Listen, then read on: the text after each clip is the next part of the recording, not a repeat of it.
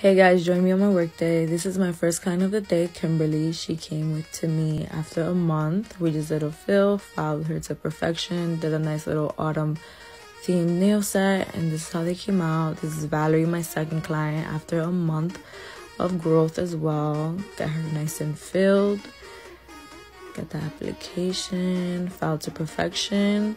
I wanted to do a nice like scattered look with rose gold and some nice little swirls. Added a chrome nail and a nice 3D flower.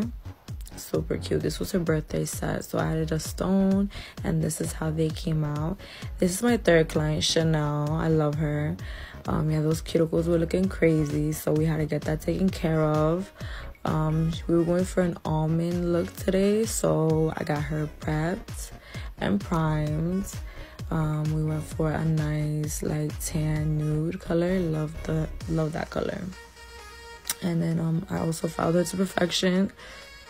Added some little gold leaf flakes, and that was it. And this is how those came out. Fourth client of the day, Mariah, came to me also with a month of growth. Gotta get her filled, and we just did a simple black line design. Added some top coat, and this is how those came out. Stephanie, my fifth client of the day, also came to me with a month of growth. So we're prepping her, and I actually didn't get the end result, but we just did a nude filling, and we kept it at that.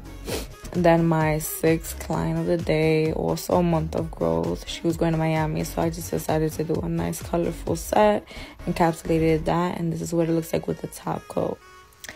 And these are the end result of those. We also had to be extra with glow in the dark, and that's that. Alright, bye.